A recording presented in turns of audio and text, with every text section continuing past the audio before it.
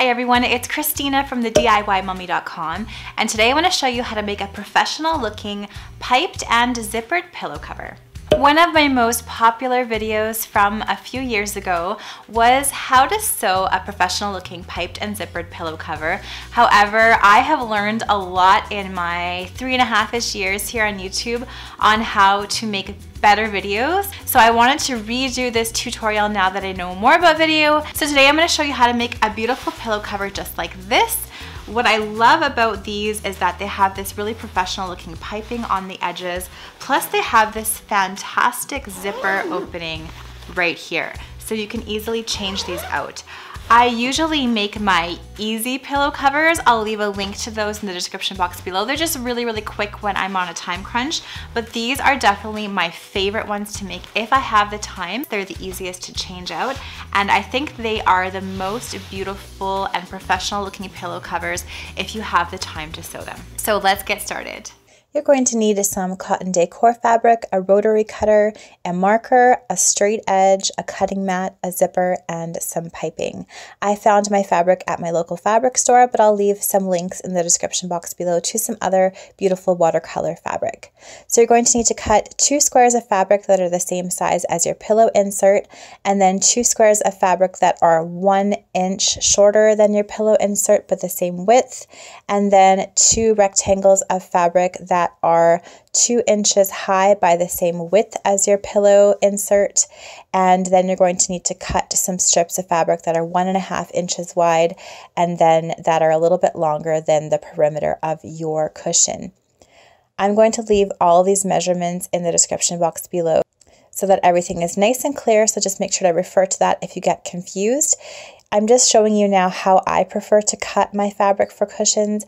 I use a straight edge and I use a marker to mark out my square piece of fabric, and then I use a rotary cutter, a straight edge, and my cutting mat to cut my fabric nice and straight.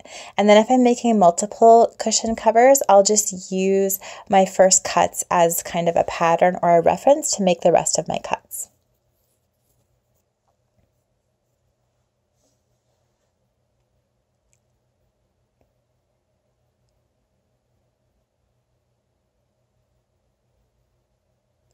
To cut my piping pieces, so the long 1.5 inch wide pieces to cover up my piping, I just make a little slit at 1.5 inches on my fabric, and then I just tear it. So this will work for any sort of woven fabric. If you want to do it nice and quickly, you'll just have to remove the excess strings that end up on your fabric with your hands. So I'm going to start with making the piping, the covered piping. If you need to sew pieces of piping together, here's the method that I use. I put 2 pieces of piping fabric together at a right angle like this, right sides together, and then I sew diagonally across them just like this. So this creates a nice transition from one fabric strip to the other, so you don't have a bulge in between where the seam is showing. When you have a diagonal seam, it makes less of a bulge on your piping. So this is kind of my secret method to making nice transitions on my piping fabric.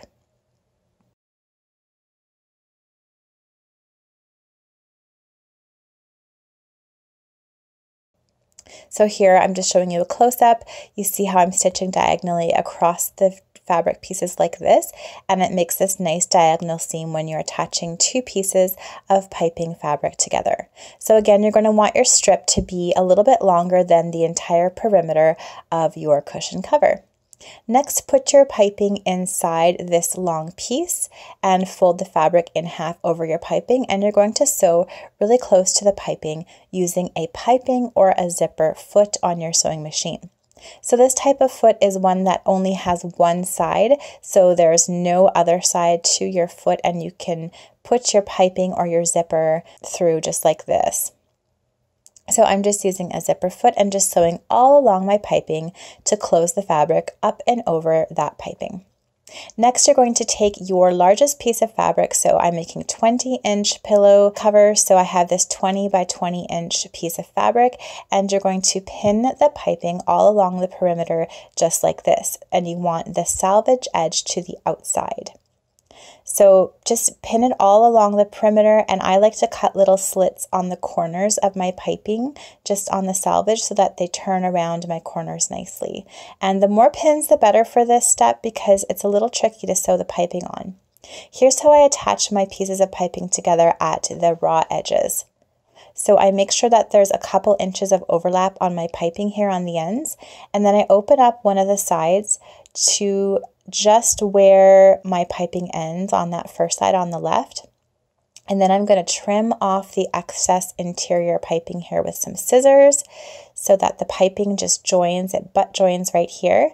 And then I fold over the excess fabric just like this, about 1/2 inch. I tuck one piece of piping inside like this, turn the other piece over top, and then I pin it in place.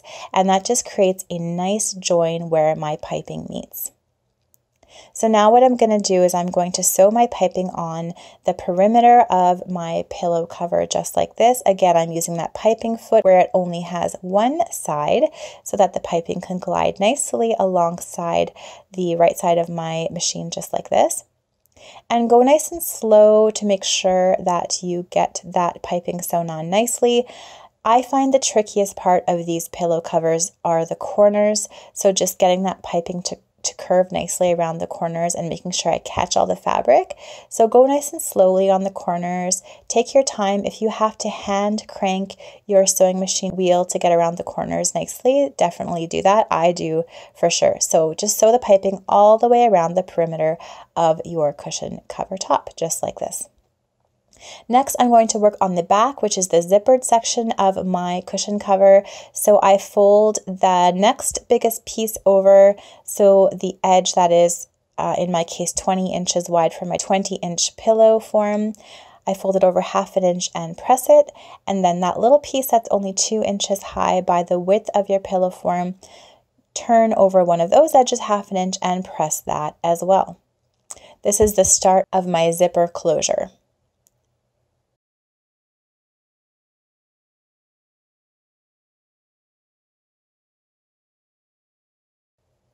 Next, you're going to want to sew just about 2 to 3 inches of the ends of these together. So I'm placing that small piece right sides together with that larger piece, and I'm just sewing about 2 to 3 inches a seam those together on either end. And this is just going to kind of keep my zipper in place and enclose my zipper and create the beginning of that seam. So I did one side, and now I am doing the other side.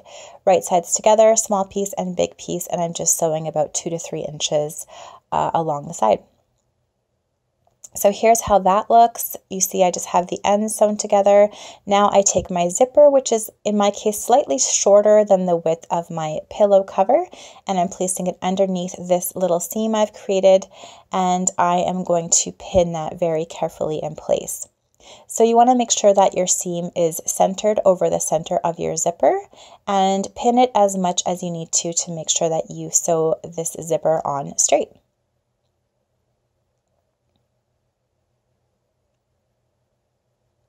And you want to make sure that your pieces are butted right together so that you have a really nice finished look. Next, I'm going to sew my zipper in place. So I'm just sewing about 1/4 inch on either side of the zipper. Again, I'm using that zipper or that piping foot to make sure that my foot glides along my zipper nicely. And again, here just go nice and slow so that you don't catch that zipper and your seam is nice and straight. So I sew along one side of the zipper, and then next I'm going to flip this piece around and sew on the other side. And this keeps the zipper in place.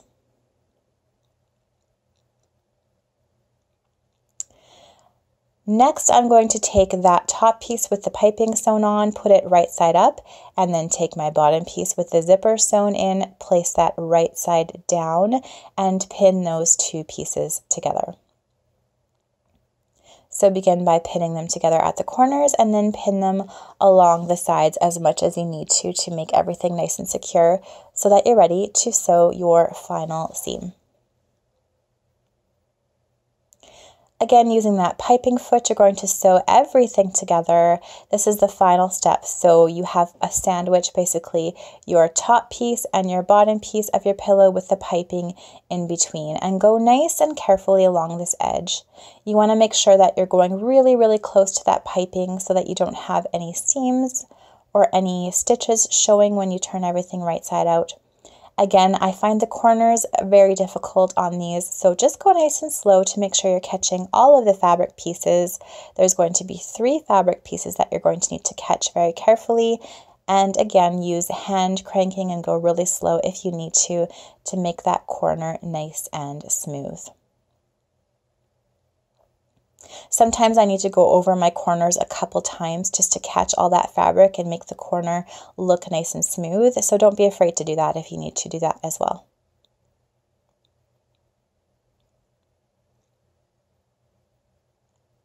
So once you've sewn all the way around the pillow, all the fabrics are sewn together, you can clip those corners. This helps make the corners nice and smooth and not bunchy looking. And then you can just sort of open your zipper up a little bit like this and turn the entire pillowcase right side out. Now is a good time just to double check your corners to make sure you've caught all your fabric.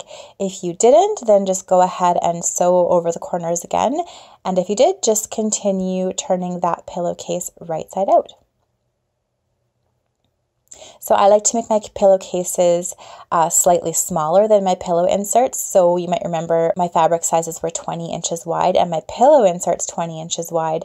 And once I have all my seams in, my pillow cover is going to be basically a full inch smaller than my pillow insert, and I really like that look because it looks nice and full. So that's what I would recommend when you're making your own pillowcase as well. And here is how this beautiful piped and zippered professional looking pillowcase turned out. Again, I love how these look, and I think they're definitely a great project if you have the time. I love this fabric. I love how it looks on my studio back deck. If you want to see more photos of my new studio back deck, you can check out my blog post about that. I'll leave a link to that in the description box below.